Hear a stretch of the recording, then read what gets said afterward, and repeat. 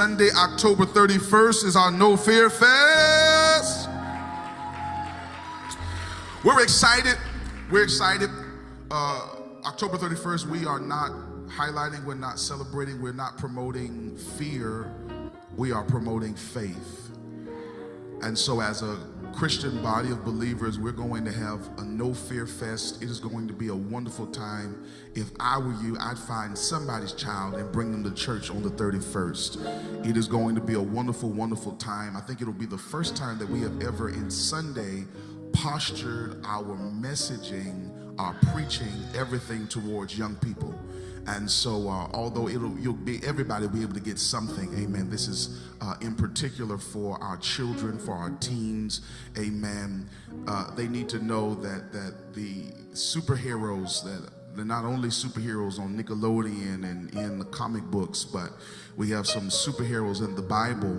And dare I say, we have some superheroes right here in our church. And so, amen, we're talking about what superhero kind of faith means to us.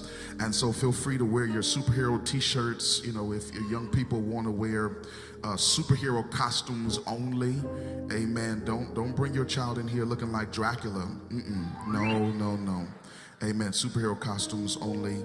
We're going to be opening up to the community. It's going to be a wonderful, wonderful day. And then after our service in the parking lot, amen, we're going to have a wonderful, wonderful schedule of events.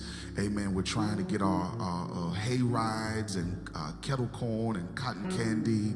We're going to be journeying down Jerusalem, finding out and learning about superheroes, amen, in the Bible. Amen. Our ministries, amen, have some presentations, amen, that they're going to be doing. And so you don't want to miss that. That's October 31st, Sunday, October 31st, all day, amen, starting at 11, from 11 to about 2, 3 o'clock, amen. We'll be here celebrating